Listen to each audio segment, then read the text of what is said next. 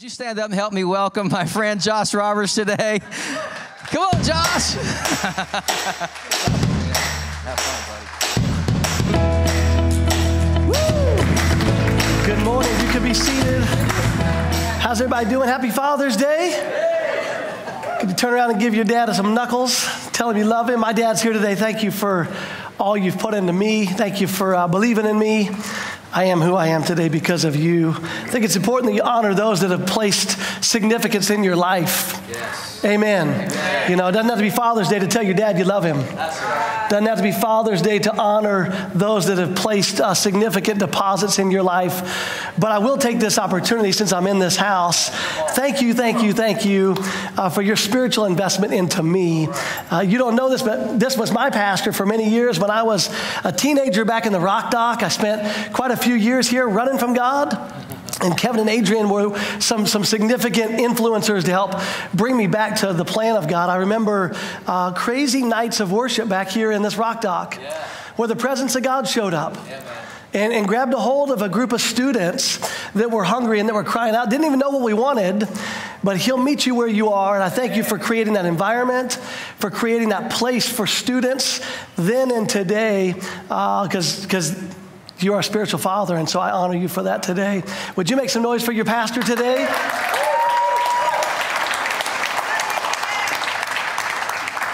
I was thinking back today as I was driving home from the beach yesterday, all these crazy memories of youth ministry here at Harvest. And it's crazy to stand on this stage. The last time I stood on the stage was in 1999. I was in my 20s, getting ready to move to Mexico. And God let me share the service that night and talk about our trip. And here we are 22 years later. I'm 45 years old now. I have 3 beautiful kids. I have an 8-month-old Cash, as my daughter calls him. She calls him Cash Money. She said, Cash Money, come here, get over here. And then I have a 2-year-old Emmy Ray Roberts, my daughter. And then I have a 6-year-old son, Hunter, who is a buck wild, going to be a preacher of the gospel. I'm blessed. I've been married 8 years, 9 years this August. And I got to say this, talk about the favor of God. I'm blessed because I've just chosen never to quit and never to give up. Come on. And my prayer for you today is that you get stirred in your heart, wherever you're at in life, that you would just pick yourself up and keep on moving. I think about people that I admire in my life weren't bottle rocket people. For whatever reason, we celebrate bottle rocket, flash in the pan kind of people. People that rose from the ashes and shot up high real quick and then poof. And we never hear from them again. But I believe that God's calling individuals and families not to be flash in the pan Christians, but people like your pastors that will stay faithful to the call no matter what's going on. God honors faithfulness. And all of us in our natural flesh want to be recognized in a moment, but God takes a lifetime to recognize people. And I pray today is that you would be encouraged and challenged. If you knew my story, you'd laugh. You'd say, who's this guy up there, this tattooed preacher? What in the heck is going on at Harvest Church? And I'll just say this to you. I'm no different than you are. I just chose to never quit and never give up. And I want to tell you this, wherever you're at, whatever you're going through, as long as you'll get back up, God will meet you where you are. Amen. I'm a family pastor at a great church in Boston, International Family Church. My pastors, Jonathan and Verna Del Turco, have been pastoring the same church for 40 years. We have over 60 nations that worship with us on a Sunday, about 1,700 in our auditorium on those weekends, with about 500 of them being kids. We've built a culture of family at our church. And I want to tell you this, man, when you make room for families, God will show up.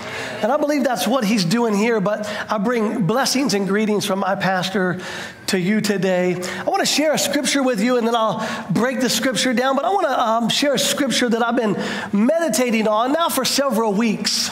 Joshua says, meditate on the word day and night. And when you do that, you'll have a successful life. Yeah, that's right. Amen. It's that simple. Meditate on the Word. Spend time reading the Word. Spend time quoting the Word. Spend time studying the Word. Invest the Word in your life. And guess what, man? It's just like rocket science. You're going to show up and be a difference in somebody's life. Someone said, I want to be successful. I want to do this. Get in the Word and find out who you are. Now, y'all gonna have to help me. First service, they like to shout and cheer. I like a little preaching, if y'all all right with that. I'm down south this morning. All the Boston folks, they're real quiet up there, and I was kind of looking forward to being with y'all today. So, y'all help me out. I want to read this scripture out of Hebrews chapter 11, verse 7. I love the Amplified translation. It says this, it says, by faith. Will you say that with me? By faith. By faith, Noah, with confidence in God and his word, Noah being warned of God about events not yet seen, in reverence, he prepared an ark for the salvation of his family. And by this act of faith, this act of obedience, he condemned the world and became an heir of righteousness, which only comes by faith. Let me pray for you. Father, I thank you for each and every family that's represented in this house. Lord, I pray for those watching online and those that will listen to this or see this on Facebook later. Lord, I pray that your word penetrates their heart and unveils their destiny today. Lord, I pray that our ears are open, our eyes are open to see what you want to show us. Lord, we have receptive hearts to receive this word that you've given to us today. Lord, I thank you that you're the same today, yesterday. You're the same forever. You're never changing. You're the sure rock, the sure foundation for which we get to build our lives upon. Lord, today I ask you to use me as an instrument. Use me as your mouthpiece. Give me boldness to declare every story, every scripture, and every word of encouragement for your people today, just as you place them in my heart. In Jesus' name, amen. Your pastor taught me when I was a student this acronym SOAP. I don't know if you still use it. Take a scripture, find an observation, make it applicable, and then say a prayer. And I've used that to this day at 16, 17, 19, 25, 28, 35, 41, 45. When I read the Bible, I'm looking at scripture. And I'm looking to find an observation and how it applies in my life. And then I pray that thing over my life. Lord, I see what you're trying to show me here, and I'm going to do it. And I'm going to seal it with prayer. And today I want to go through this scripture with you, and I want to show you how I've been praying this for my family. And for me as the father of the house, you know, today's Father's Day, it's always funky on Father's Day because you got a lot of people that aren't fathers, and they're like, I don't have to go to church. But I want to tell you this message applies for anybody that calls themselves a son or daughter of God. You know, I realize we got lots of single moms that have been playing mom duty and dad duty. I pray for you today. Supernatural grace on your life. You're equipped to do what he's called you to do in that house. Amen? So let's look at this. He says, by faith, with confidence in God and his word. You know, you and I as believers were called to live one way, and that's by faith. Yes, sir. I was preaching in California at this big invitation, and I was pumped to preach, and I could see this guy on the front row, man, he just wasn't having it. He had his arms crossed, just ticked off at life, you know. Kind of had that impress me look. And he came up to me at the table afterwards where I was talking to some people, and he said, I knew it. I knew you was one of them faith preachers, aren't you? And I said, man, I am. I don't know any other kind. Listen, when we preach the gospel, it's infused by faith. It's lived out and walked out by faith, and that's how we succeed. It says that Noah, by faith, with confidence in God's word and what he said. Now, I don't know about you, but in Boston with this COVID junk going around, it's been crazy up there. Everybody freaking out. Everybody's listening to the media. Everybody's listening to their neighbor. Everybody knows somebody that had it, and so they're now an expert on it. Y'all know any experts down here? They don't have a doctor in front of their name. They're just social media experts. But there's been this season for the church as a whole where we need to make sure that we're anchored in what he said in his word. There's a lot of voices telling us how we should raise our kids. There's tons of voices telling us how to treat our wives, spend our money. Don't spend your money. And if there's ever been a greater message than for the church today, it's the message that we live by faith. Amen. Yeah. But what does that mean? It means I trust what he said in the book. Yeah. Well, I don't understand it all. Neither do I, but I still trust it. Yeah. I still believe it. I still speak it, and I'm still going to walk that out. That's how Noah saved his family. Yeah. I'll just give you a little freebie right here at the beginning. The only way you're going to save your family from hell and all the condemnation that wants to come on you is through a life of faith. Right. It's through a life of faith. It's first and foremost that we lead our families through faith. My wife was here in the first service. We've been married 8 years, as I said. And when we first got married, we didn't know how long it would be before we had kids. And did we want kids? And what kids were going to do to us? I was 36 thinking, maybe we don't need any kids. Maybe we missed that window. We didn't miss that window. We got 3. And just like you, I didn't know what to do raising kids. I didn't know how to be a dad. I didn't really know how to be a husband. But yet I went to the book, and by faith I began to say, hey, this is what the Word says. This is how we should do that. And so we created a list of core values for our family. We call them family values. And the number one family value that we wrote down was, we live by faith no matter what anybody else says. For the Roberts tribe, we're going to live by faith. We say it this way: we're bet the farm kind of people. That means we're willing to risk it all if we can find it in His Word. And if God has spoken that to us, man, I trust that more than I trust Dave Ramsey with my finances. Right. And I like Dave Ramsey. But when the Lord says sow, I'm sowing by faith. Yeah. I love this. You're talking about sowing a seed. My whole life has been a seed. Yeah, when other people said, hold on to what you got, the Lord was saying, man, you should just give it away.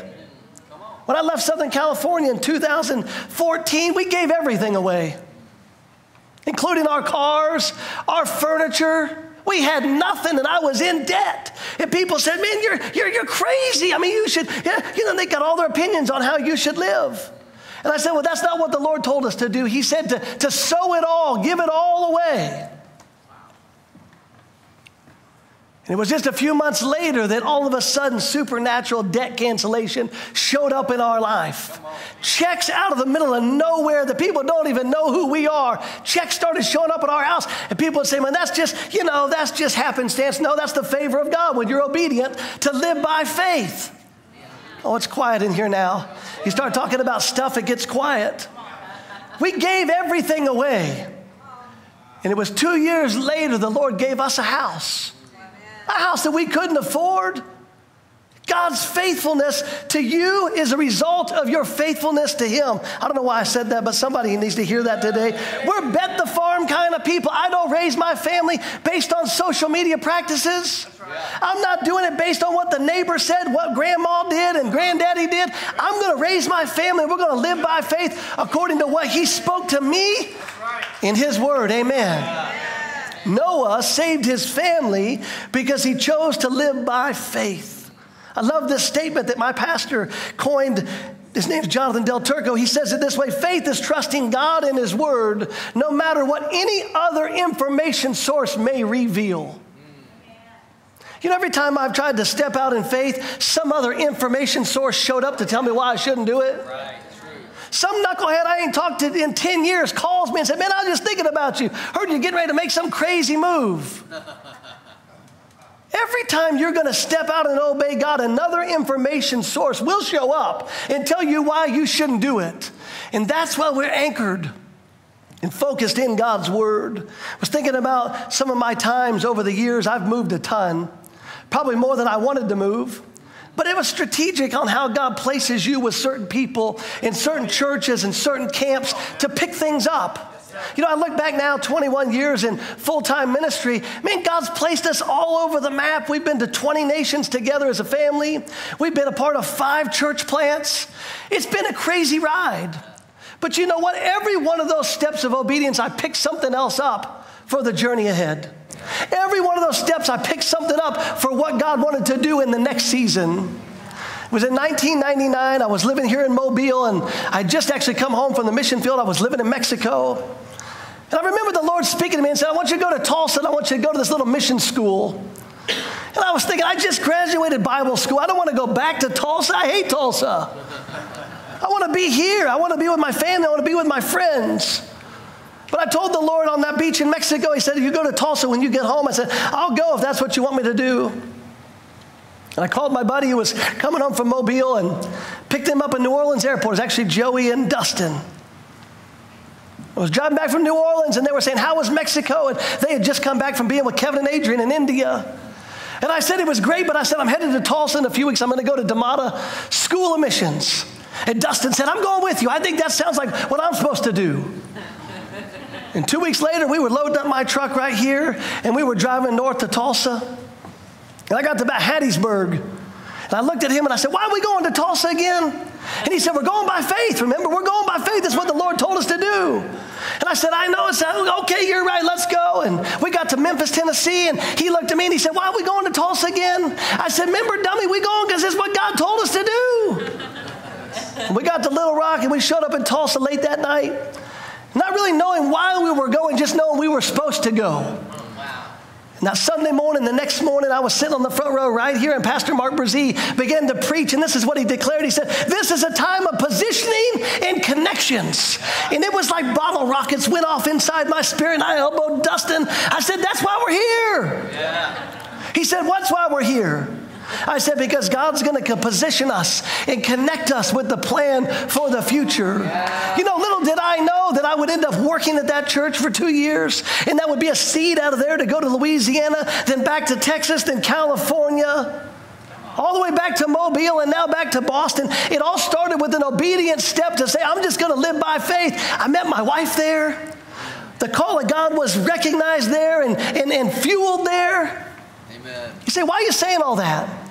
Because there's somebody watching or listening today and you're thinking about doing something that you think God spoke to you about, but everybody else is telling you, be careful, don't do that, better watch out. You know, so-and-so tried that. And I'm here to tell you, you're not so-and-so. That's right. You are who you are. God has his hand on you, and whatever he's speaking to do, you better be obedient.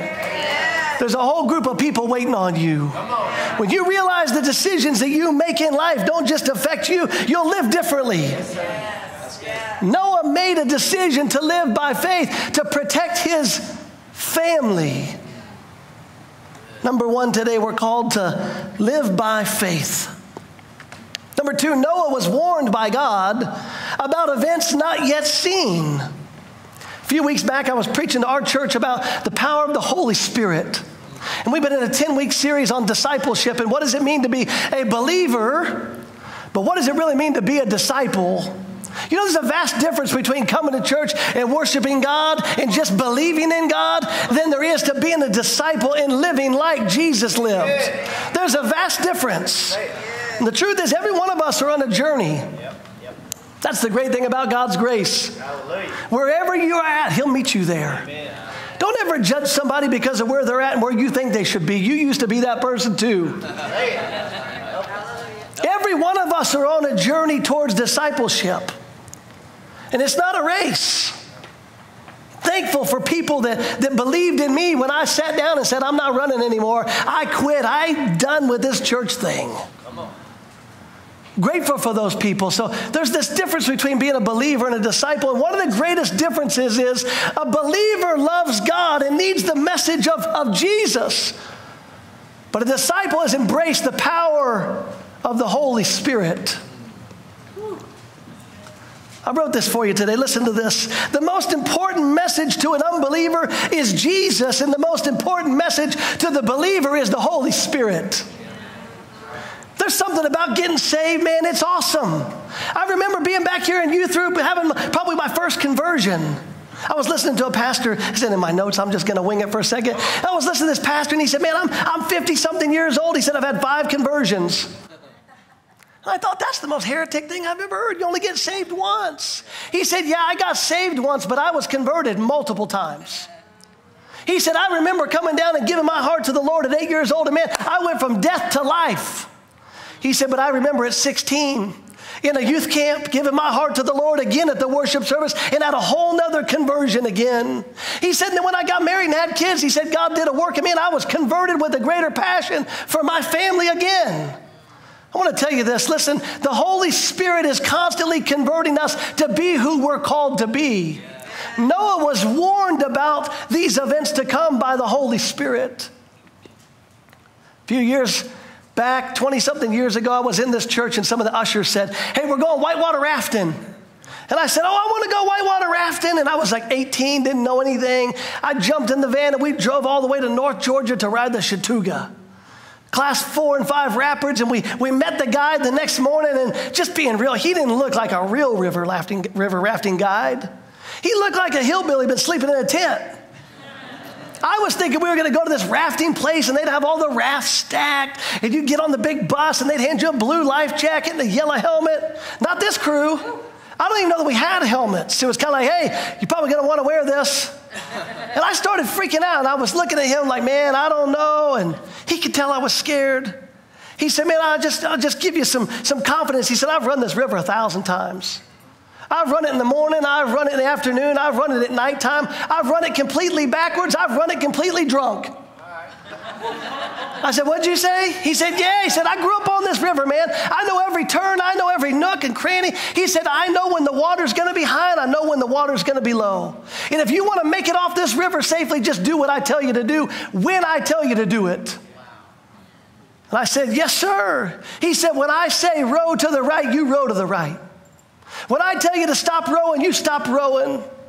He said, when I tell you to start rowing backwards, you start rowing backwards. He said, when I say, oh, and he cursed. He said, that you better get down in the boat, Jack. And I said, okay. And I remember we went off the first set of falls. It was 7 foot tall. It was a 7 foot drop off. He said, everybody tuck in. We tucked in. That boat tacoed in half. And I almost kissed the guy in the back of the boat. It unfolded. My eyes came out of my head and something happened to me. Adrenaline shot through my voice. And I said, yahoo! Let's go! I remember that because that's the exact way the Holy Spirit leads me to this day. Josh, if you'll shut up long enough, I'll tell you which way to turn. Josh, if you'll be quiet enough and just listen, I'll tell you when to paddle and I'll tell you when to rest. I'll tell you when to get in the boat and duck down. I will warn you of things to come because I'm the guide inside. And that's a word for some of you today. The Holy Spirit is your guide inside. It's time to shut off the noise and shut off the distractions and say, which way should I be paddling? Or should I be paddling at all? For so much of my life, I was trying to paddle the direction I wanted to, and it caused me to get stuck in a turbulent water zone where I just spun in circles. And maybe that's where you're at today. I remember being on that river and the boat just spinning in this circle. I thought, man, what are we doing? I thought we was going that way, and the boat was spinning, and I started freaking out. And the gentleman said, just hold still. I'm waiting for the water to settle, and then we'll shoot out through this gap. And we did, and we went through that next set. Maybe that's where you're at today. Maybe that's where you find yourself in your journey with the Lord. It's just spinning. I don't feel like I'm going anywhere. I feel like I'm expending a lot of effort to make no progress. I want to tell you something. The Holy Ghost is working. I said the Holy Ghost is working even though you can't see it on the outside. I love you singing that song. He's the way maker. He sees it where there is no way. The Holy Spirit has been where you're going. His past is your future. And when we learn to, number one, live by faith and submit our lives to the Holy Spirit, we show up in the right place at the right time with the right people, doing the right thing. I got to be honest with you. People ask me all the time, Josh, how'd you get to where you are? I just learned to flow with the Holy Ghost. What does that mean? It just means I get up every day and I submit my will to His. Lord, whatever you have for me today, I'm in. Lord, whoever you want me to talk to today, I'll talk to them. Lord, if you want me to shut up today, my lips are sealed, I'll shut up today. Lord, show me the scriptures you want me to study and read. Show me the people who I need to be running life with. I'm going to tell you this, life isn't a paint by number. It's one of the hardest lessons I learned coming out of Mobile, Alabama, because I felt like I needed to be what everybody else wanted me to be. Something happened when I left and I realized I could be who I'm called to be. I remember the first time I went to Venice Beach. And on Sundays at 3 o'clock at Venice Beach, California, they have a drum circle. And it's rowdy. It's rowdy. I mean, it's 300 hippies dancing around with drums, smoking dope and hanging out. Man, they're having a time. They're having a blast. And I was standing there looking at this and I'm thinking, I don't fit in. And some dude next to me noticed I didn't fit in. And he's like, hey, man, you want to play this drum? And I was like, I think I do want to play this drum. I started playing that drum and I'm dancing around, having a good time. And all of a sudden, for the first time in a long time, I was accepted for who I was. Let me tell you something. You need to be who you're called to be. Amen. Not some label that somebody else puts you on because that's who they think you should be. I remember telling people in 2009 that I was going to go start a church and a tattoo shop. And they laughed just like you did. tattoo shop. Jesus don't show up at a tattoo shop, man. Get those tattoo guys to come to church. I said, they're never going to come to your stinking church. It sucks. And you know it. I hope we could say that here. You know how much flack I got for wanting to take Jesus to a group of people who would never come to our church? I had more times with the Holy Spirit in a tattoo shop with a bunch of rowdy bikers because they were hungry, and the thing that they didn't do was they didn't try to be somebody else. They were learning to flow with life, and as they found the Lord, they began to change their habits, change their lifestyles. And in the course of a year and a half, man, we saw dozens and dozens of men and women give their heart to the Lord in the middle of a tattoo shop. Let me just say this to you. Just this isn't even in my notes. Some of you have ministries in your heart, but you're trying to put it in the box of what you've seen done before. Try to put it in the confines of what we've known before. But I'll tell you this, you're going to have to get outside the box to reach those that will never come to the box. Love the food truck thing out front of the missions truck. I watch you guys do that and setting that thing up and singing and dancing in their neighborhoods. Heck yes. Heck yes, they may never come here, and who cares? We're going to go to them. You didn't go to India to bring everybody back here into this house. We're taking Jesus out there. Man, there's something will happen with a group of believers who will be determined to say, you can't shut us up. If we're not going to fit into your system and do it the way that everybody else is doing it, I pray this prayer for my church. Lord, send us the worst. The prayer I pray for our church, Lord, send us the ones that nobody else wants. We'll take them. We'll love them. We'll introduce them to Jesus in the power of the Holy Spirit. Yeah, but they're living in a same-sex marriage. Who cares? You're living with your girlfriend. What's the difference? Well, they're tattooed. I mean, they can't come in here. They're smoking in the parking lot. Listen, we got it. Oh, man, I'm sorry. This is important that we understand. The Holy Ghost wants to flow through us to reach somebody else. It's not about you.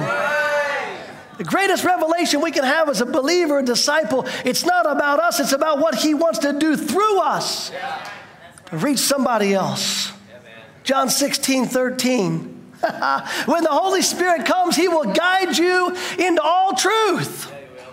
He will declare things that are to come. I like to say it this way. He's the secret sauce in our life. One of the greatest things I love about Mobile, I think the greatest thing that ever happened to Mobile, is Fusakli's chicken. I got off the airplane last Saturday at 3 o'clock, and we said, straight down Schillinger Road. I know right where it's at. We're not going. Shut up, kids. We're having chicken. But you know what? It's just chicken until you dip it in that sauce. I'm telling you what, if you ain't had that sauce, you're missing half your salvation. Man, I was sticking my fingers in it. I was licking it up. I was like, can we get some more of the sauce? You know, I like ribs. I like pulled pork. I'm a pulled pork guy. And it's important that you cook the pulled pork right, but man, it's all about the sauce. When you take that sandwich and it's falling apart and you're dunking it in that, the sauce is what makes it awesome. That's the Holy Spirit in our life. He's the secret sauce. He's the thing that separates us from everybody else. He's the reason we get up and have a little bit of spring in our step, a little bit of boldness in our voice. Now I got y'all with me. Listen, there ought to be something that differentiates us from everybody else. We're not called to be them, we're called to be us. And if nobody's told you this today, just be you. He created you with a purpose. And if you're willing to follow the Holy Spirit, He's going to lead you to your tribe. He's going to lead you to those that need Him. But it's going to take us following the Holy Spirit. Thank y'all for joining me today. All right. By faith, with confidence in His word, Noah, being warned about the events not seen, in reverence, he prepared an ark for the salvation of his family. Listen to this. Reverence means a deep respect for something. When you come to this house and your pastor preaches the word, he lays it out and sauces it up, man. I challenge you, come and receive it with reverence. Come and and receive it as if that's God speaking to me today. Come with your tablet ready to take notes. Come with a hungry heart. That's revering the importance of what he's saying. That's what Noah did. It says that he had reverence, and preparation means this. It means to get things in order. Noah admired and had deep respect for not only what God told him, but the timing in which he told him to do it. So many people that I meet, they're waiting on timing. Oh, I'll do it when I get married. I'll do it when I have kids. I'll do that when I'm the boss one day. I'll do that when the kids are gone. I'll do that if we didn't have the house. I'll do that if we didn't have the truck, if we didn't have these bills, if we weren't married to these people. And what is it? We schedule our life around what we've created, and the Holy Spirit said, I want you to take reverence for what I'm telling you to do right now in this season. Let me give you a little nugget here from my pastors. Life is made up of seasons. Everybody's looking for balance in their life. It's the number one question I get as a minister. How do you find balance with ministry and kids? I'm an entrepreneur. How do you find balance with, your businesses and your side hustle and ministry? I just want to tell you, balance is a myth. Yeah. You'll never find it. You'll start looking for it and you'll die looking for it. You're never going to find balance in your life because what God's called you to do isn't about a balancing act. It's about understanding seasons. Listen to this. Life is made up of seasons. Every season has an assignment.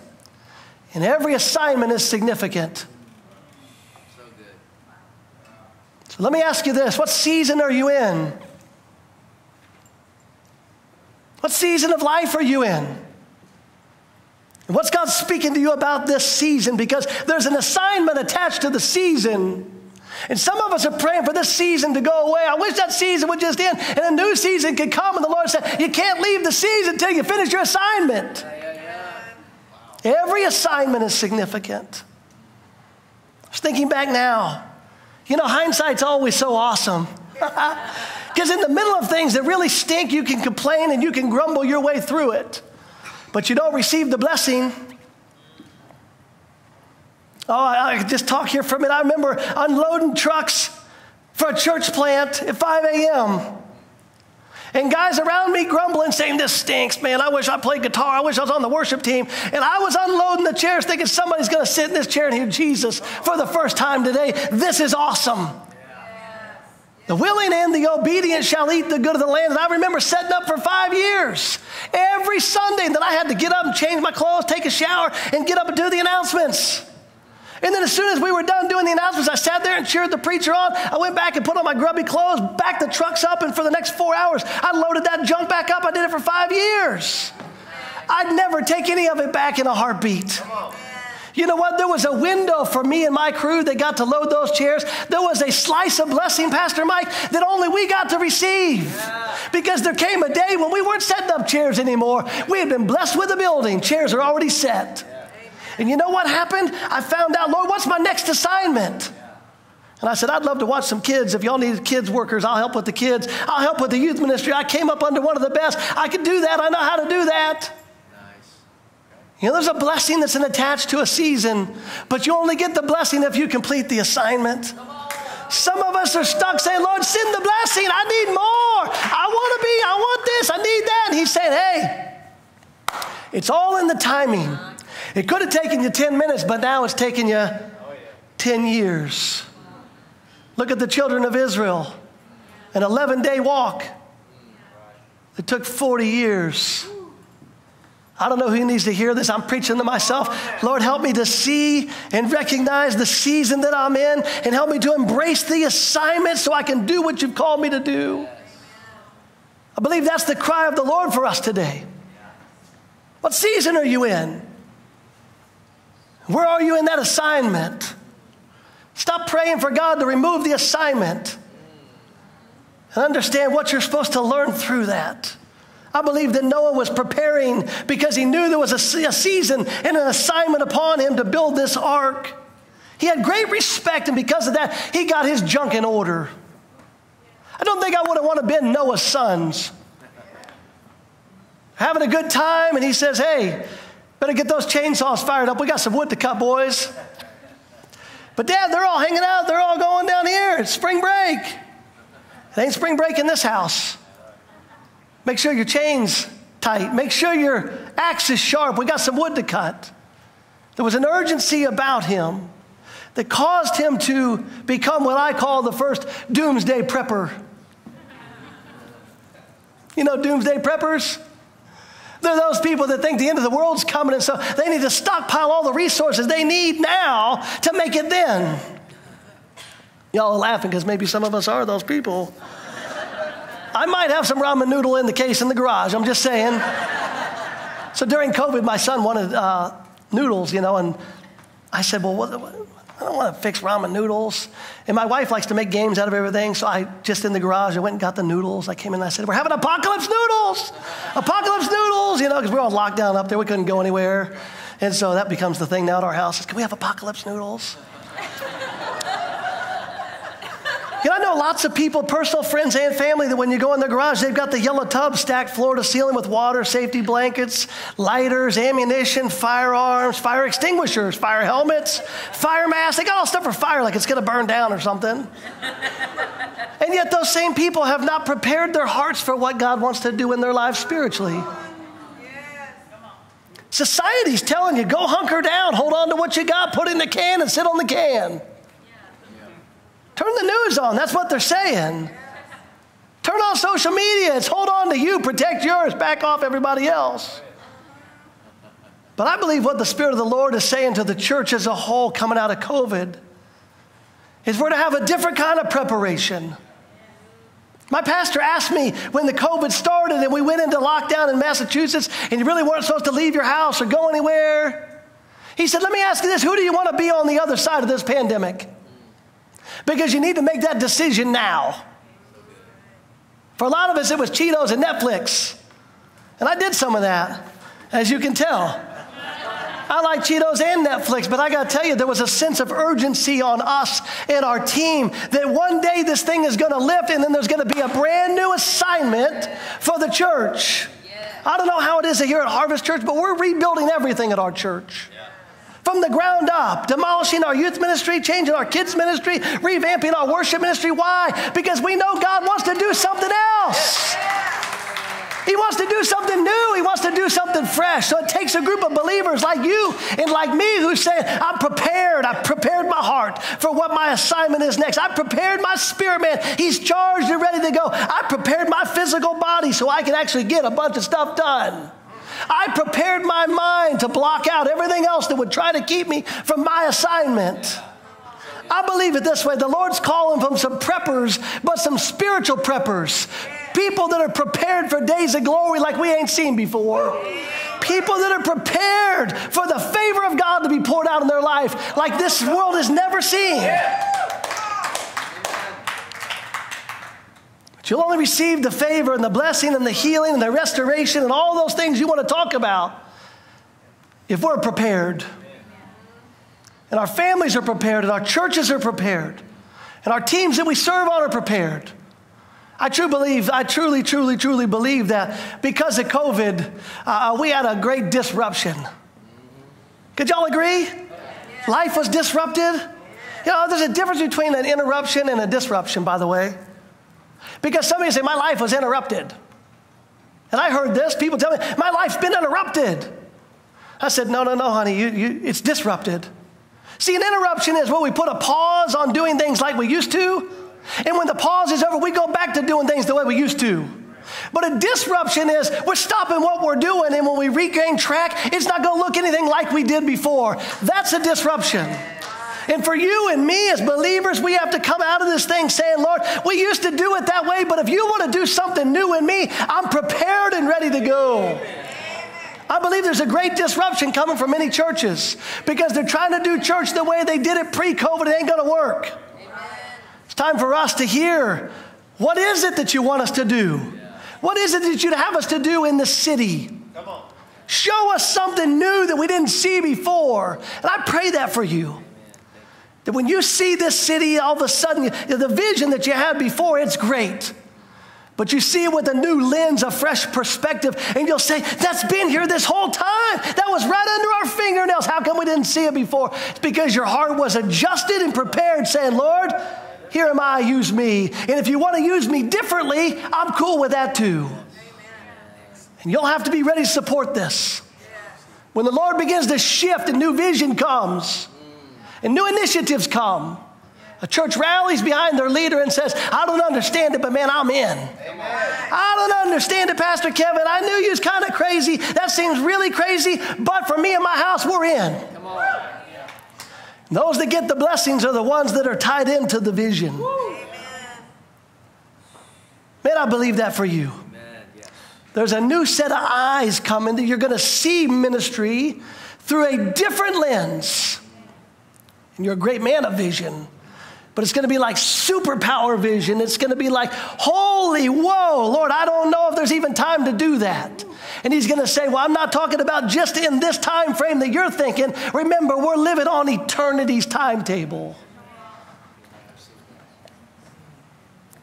What if the Lord is looking for a different group of preppers? What if he's moving past the procrastinators and looking for those that are active and ready? I got to be honest with you, I want to be on that front line of whatever God's doing. Yes. If you can't tell by now, I'm a risk taker. I love risk. I like to live right here on the edge of the line. If I think it's God, I'm going to do it. Yeah. If it smells like God, I think I'm just going to do it. Yeah. If it even feels like God, I think I'm just going to step out and do it. And guess what? He can always correct me. That's right. But I'd rather not live like this. Oh, R.T. Kendall says the greatest, help me, Lord, R.T. Kendall says it this way. He says, a lot of times the greatest challenge to the next move of God was the last move of God.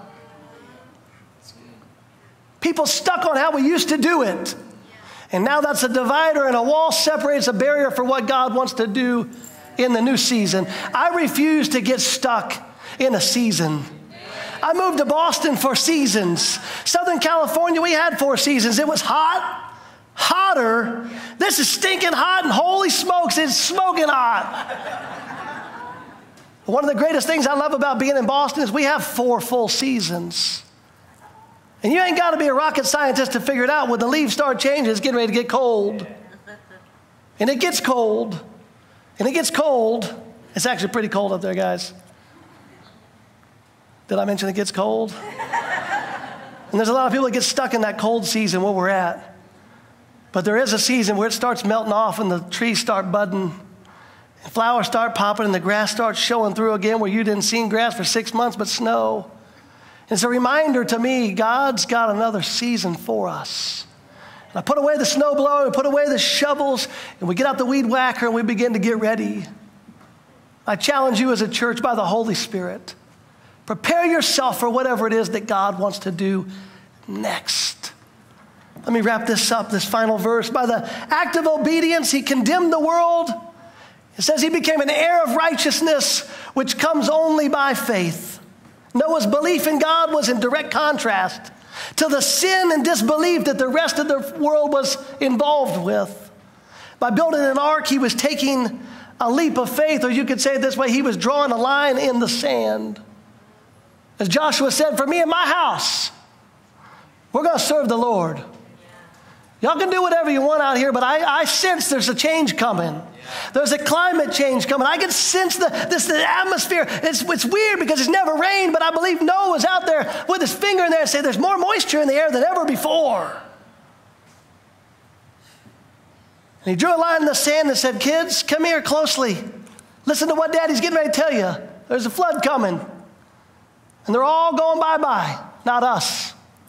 So we're going to work hard to live by faith. We're going to be led by the Spirit in what to do, and we're going to prepare our hearts so that we can all be saved. Can I just say this to you parents, and maybe you won't like this, maybe you will, but you know, I don't really care what my kids think when it comes to the things of God. I'm really not asking for Hunter's opinion on whether he wants to go to children's church or not. I was raised with a dad who said, you're going to be on the front row every time the doors are open. I was here for men's breakfast. I was here for women's Bible studies. If that door was open, we were here. They didn't ask us, do you want to go see Pastor Kevin? Do you like Kevin? Is he a good youth pastor? Why do we ask our kids the dumbest questions when it comes to spiritual things? And we allow them to make decisions, but not natural things. I want to just tell you this, man. Your kids need to be here in this house, in church. For what? So they don't go to hell. It's important that they go to youth group even if they don't like it. It's important they go to youth camp even though they don't want to. It's important they come to VBS and participate even if they don't want to do it. Be the father, be the mother, not their friend. You know better. You've been warned about things that are coming. Well, Pastor Josh, I think you're being really tough. They don't really like the youth pastor. They don't like the youth ministry. They went and this and that happened. Listen, they don't want to go to high school, but you make them go 5 days a week. We're so worried about higher education. What about spiritual formation?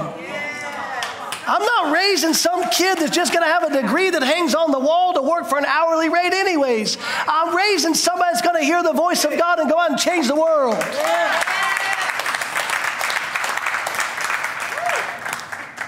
Your spiritual inheritance is directly connected to your faith. Let me finish with this. Thank you for letting me rant and rave for just a few minutes. I appreciate it. Judges chapter 6. Here's the responsibility that comes with this. Judges chapter 6. I'll wrap up with this. Thank you for listening to me today. It says, after Joshua dismissed the children of Israel, they went off to claim their allotted territories and take possession of the land. And the people worshiped God throughout the lifetime of Joshua and the time of the leaders who survived him. Leaders who had been in on all of God's work, all of his great work that he had done for Israel. And then Joshua, the son of Nun, the servant of God, he died. At 110, they buried him in his inherited lot. In verse 10, it says, eventually the entire generation died and was buried. And then another generation grew up and didn't know anything about God or the work he had done for Israel. Our greatest responsibility is to make sure that the message of faith gets passed on to those below us. The greatest responsibility I have is not as a preacher, but as a father, as a son of God, is to make sure that my boys encounter the presence of the Holy Spirit. That they have the opportunity to be in an environment where God will call them forward and acknowledge the gifts and talents on the inside of them. I'm grateful for this house again, and I'll wrap with this because you led by faith when I was a student here. And I stand here today honored to say I'm continuing to live by faith because of the example that you both set. You taught us how to follow the Holy Spirit and hear God's voice above all the chaos. And it doesn't mean at times we heard other voices and we went down different rabbit trails, but we always came back to his voice being our guide. I've drawn a line in the sand for me and my family as you have. For us, we're moving forward. We're taking what belongs to us, and it's an inheritance for our kids. And that goes for everybody in this house and everybody watching online today.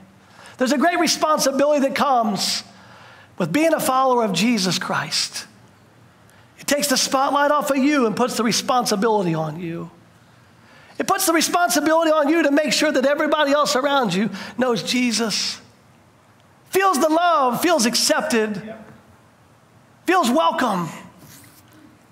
One of the greatest things that I love about being a follower of Christ in this season is I'm comfortable in my own skin, as you could tell. I'm done wearing masks to impress people that don't give a rip about my life anyways. I'm not posting on social media to impress you. I don't preach messages to get anybody else to like me. I just made a decision about 6 years ago. I'm just going to be me. And there's great freedom in that. But the greatest freedom is knowing I get to be me and do what God's called me to do for me and my house. And for many of us, it's time that we reclaim that back. We choose to live by faith, and we follow the Holy Spirit, that we draw some lines in the sand and take serious the assignments for the season.